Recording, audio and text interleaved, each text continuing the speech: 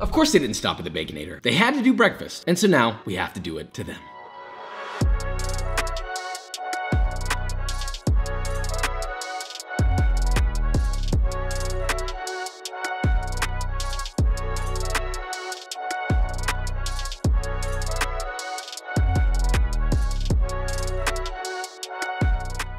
The Wendy's Baconator. They just said, well, what if we just make a breakfast sandwich and put a whole lot of bacon on it, guys?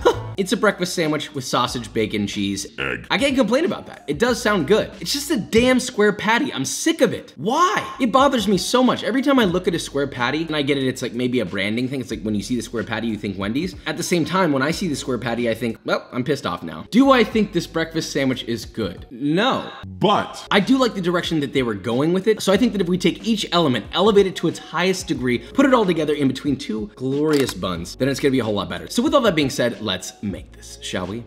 So we're approaching the Wendy's we went to last time. That's the cursed one, like the really scary one. There is something emanating from that place. Something's wrong here. Don't you feel like this weighted, heavy darkness? So we forgot Wendy's does not serve breakfast at this hour. It's 1 p.m. So we're gonna try and order one. Hi, I know you guys stopped serving the breakfast Baconator. Is there any way that we could get one made at all? Breakfast Baconator is for the breakfast. We're having the breakfast. There's no way I can do it. Can I pay extra for it?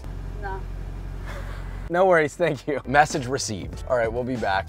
It's the next day. We sent someone out, and I didn't want to go back to the spooky Wendy's. It's very scary. Scary. So we've got the bag. Fries should be both hot and crispy. If yours aren't, let us know. Yeah, breakfast time. Hi! Ah! This what y'all excited about? Here's what it's supposed to look like. So far away. Someone assembled this. The egg is completely overcooked, but that's a different conversation. This is actually one of the better sandwiches I think I've had at a fast food restaurant in a long time. It looks terrible. The egg is long gone. This egg died 30 years ago. The sausage patty is seasoned exactly how I like it. It's really, really, really, really nice. Bacon's bacon. Bacon's good. The bun's not good. That being said, this is one of the better sandwiches in totality, breakfast or not, that we've had on this channel. So this might be a little bit of a challenge. Let's find out. If you've never had this, let me break it down. Our sandwich contains a homemade jalapeno cheese breakfast sausage patty, an excessive amount of bacon, a Swiss cheese sauce, of course our famous buns, and some oozing eggs over easy. We've seen our buns many times, so I'm gonna be quick here. See the full recipe for these on my Burger King Whopper video. Link in the description for that. Mix 170 milliliters of water with 125 milliliters of milk. Get that warm. Whisk in 12 grams of bread machine yeast. Then whisk in 1 whole egg and 1 egg yolk. In a medium-sized bowl, mix together 525 grams of bread flour, 60 grams of granulated sugar, 4 grams of amylase, and 8 grams of fine sea salt. Once that's combined, add your liquid to a stand mixer, begin mixing, add your flour gradually till all of it's added, then mix till smooth, then add in 14 grams of softened, unsalted butter and 30 grams of softened bacon fat. All I did was replace 2/3 of the butter with bacon fat, which is totally optional. Mix till smooth and combined, shape into a Big old ball. pop into a bowl, cover with plastic wrap, rise 1 hour, punch it down, cut into 8 even pieces, and roll those pieces into toit balls. Place in the center of a greased 4-inch metal English muffin ring. Jeez, that's a mouthful. Press their tops with the bottom of a greased cup, cover lightly with greased plastic wrap, proof 30 minutes, and bake at 375 Fahrenheit for 15 minutes or until a beautiful glistening golden brown emerges. Finish with a brush of melted butter. Remove your muff rings and let them cool. Now let's talk jalapeno cheese breakfast sausage. You'll need 2 pounds or 900 grams of ground pork, but I want it to be Fatty. okay, none of that 90% lean bullshit. So my recommendation would be to grind your own with a nice fatty Boston butt roast. But hey, not everyone wants to be a real one and grind their own pork. I get it. So anyway, to your pork, you'll add 2 jalapenos that have been placed over an open flame until completely charred all over, then wiped of all of its char, de-seeded, and finally diced. Follow that with 2 teaspoons or 14 grams of garlic powder, 2 teaspoons or 4 grams of ground fennel seed, half a teaspoon or half a gram of onion powder, 1 teaspoon or 3 grams of jalapeno powder, which is optional, but you could totally make yourself in my Make Your Own Spices guide, link in the description. You like that plug? Yeah. 2.5 teaspoons or 10 grams of kosher salt, 1 teaspoon or 5 grams of MSG. Oh, did you not know that Wendy be doing that? 1 tablespoon or 16 grams of granulated sugar. Give that a mix till thoroughly combined. Then add in 1.5 cups or 85 grams of grated cold cheddar cheese. Mix till combined, and finally fold in 1 tablespoon or 2 grams of finely chopped sage. Moving on to Swiss cheese sauce. Very easy. Heat 1.5 tablespoons or 21 grams of unsalted butter in a medium sauce pot over medium heat. Once melted, So yummy. Add in 1.5 tablespoons or 13 grams of all-purpose flour, whisk together and cook for 30 seconds, then whisk in 2 tablespoons or 30 grams of heavy cream and 1¼ cup or 300 milliliters of whole milk. Once that starts to thicken, add in ½ cup or 33 grams of grated raclette and ½ cup or 33 grams of grated Gruyere. Keep mixing that bad boy until beautifully smooth, glossy, and sensual.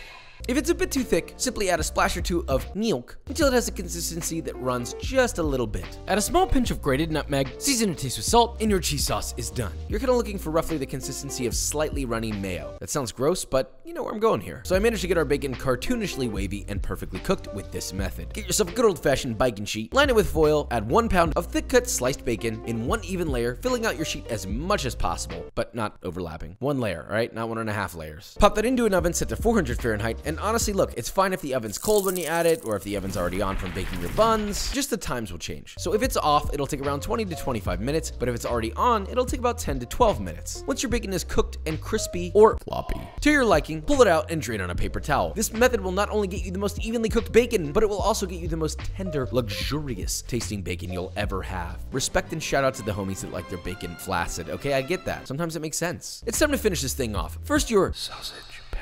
Form that into a 4 to 5 ounce ball, then shape it into a ½ inch thick square patty that's slightly wider than your buns, because it will shrink a bit. Preheat a flat top or a non-stick skillet over a medium-high, lightly grease it with oil, and then add your patty and sear for 2 to 3 minutes, flip and sear for another 2 to 3 minutes. Now once it has some nice browning and is cooked all the way through, about 6 to 8 minutes total, you have a beautiful patty packed full of oozing cheese, juicy, salty breakfast sausage goodness. Will this sausage patty bust it down sensual style? Is it goated with the sauce? Sorry, I've been on TikTok too much this weekend. For the egg, lightly butter or grease a non-stick skillet and set over medium heat. Then once that's hot, add your ring mold to the center, crack 2 whole eggs into your ring mold, try to keep the yolk centered as best you can, season the top with salt and pep, then add a splash of water and cover with a lid for about 1 to 2 minutes. I didn't have a lid, so I used a bowl. And once your egg white is fully cooked, but the yolk is still runny, it's done. Pop that out of your ring mold, and there she blows. A slightly jarring to look at puck of egg that may or may not be the key to our sandwich. Now to assemble, toast your buns, always, shouldn't have to ask. Add a nice generous spoonful of your Swiss cheese sauce to your bottom bun, spread her out a bit, add your sausage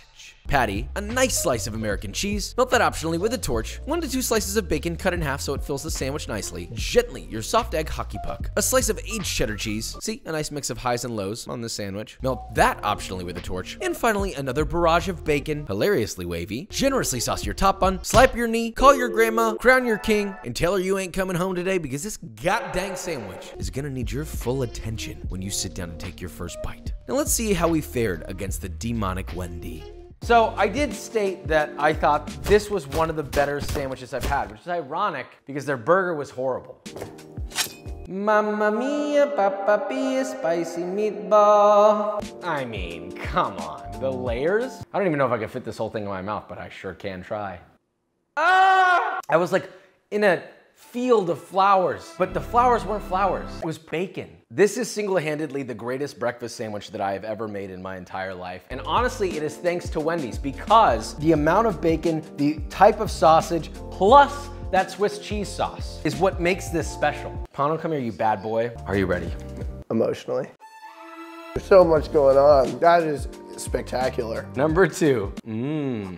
All right, it's not bad. Well, yours just is on another absolute level. It's kind of unfair. Out of 10, this gets a 6.3258444444, 1.5 out of 10. That's high praise. If you want to sit down and enjoy a breakfast with your family, your children, your best friends, people who bring you joy, then this is going to be the sandwich that you make. You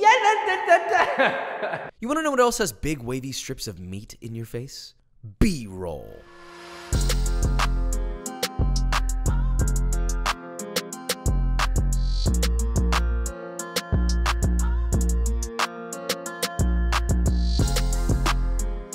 All right, guys, and that is it. So we made our Wendy's Breakfast Baconator. Probably one of the most beautiful breakfast sandwiches we've ever made on this channel. Let's take a look at just a few of the other ones. Bing, bang, boom. Look at those. Which one do you want? I did the square patty thing, and it changed literally nothing. The sausage patty we made was perfect, but the square still pisses me off. Just make it circular if you want to be a cool person. So with all that being said, if you enjoyed this video or you learned something, leave a like, subscribe, and I will see you next time. I'm a